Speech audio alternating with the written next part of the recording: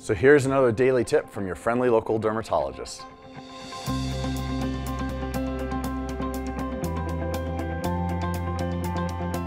Let's talk about how to cut your fingernails.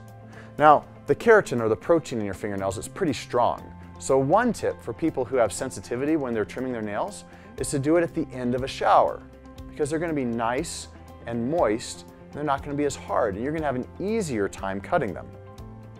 Now you can either use the clippers that just clip them off, or the scissors. I personally prefer the scissors because the clippers force your nail to get flat instead of curved, and as it's forcing it to get flat, well, some people just don't like how that feels.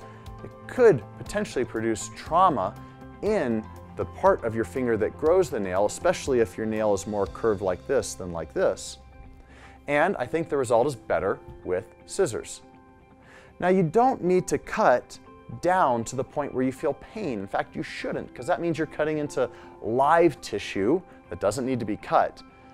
What you want to do is you cut into the dead protein of the fingernail itself. So usually you just cut just beyond the point of feeling anything.